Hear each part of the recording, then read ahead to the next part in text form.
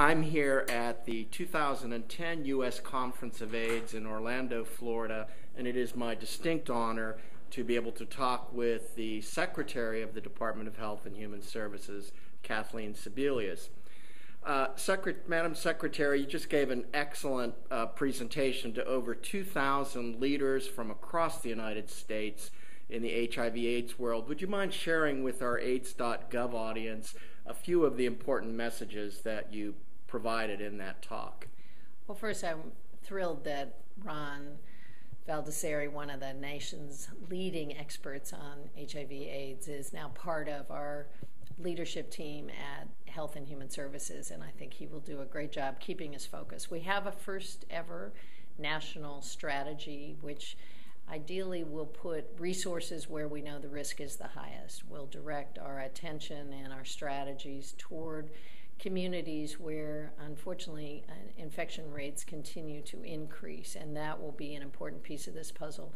We also know that the passage of the Affordable Care Act and making sure that it is allowed to go into effect eventually is a life-saving change for patients with HIV/AIDS. For the first time ever in the United States, Americans will have access to affordable health insurance without regard to health status. Insurance companies will no longer be able to pick and choose who gets coverage.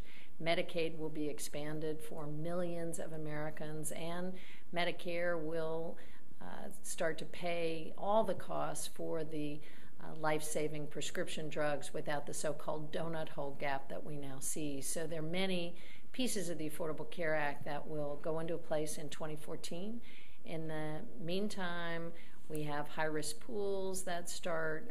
The Medicare prescription drug gap is starting to be eliminated, and we have preventive care without copays or co-insurance that will be a part of this puzzle. So the website has a full description of the features of the Affordable Care Act, and we'd urge people to take a look at them.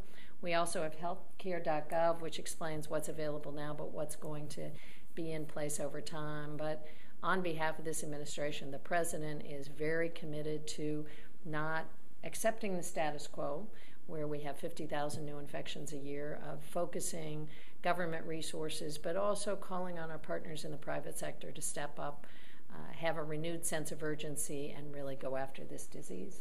Thank you, Madam Secretary. We really appreciate your support and leadership. And this is Dr. Ron Valdesari signing off for AIDS.gov.